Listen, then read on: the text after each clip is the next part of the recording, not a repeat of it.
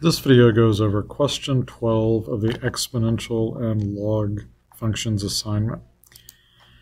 First, use the appropriate properties of logarithms to rewrite f of x and then find f prime of x. So we're going to rewrite f prime or f of x to 18x plus. So logarithms are exponents and they turn multiplication into addition. So natural log of 18x turns into the natural log of 18 plus the natural log of x. So this is just a constant. So when we do our derivative, we're going to get f prime of x equals 18 plus the constant here turns into a 0 when we take the derivative, and the ln of x gives me 1 over x.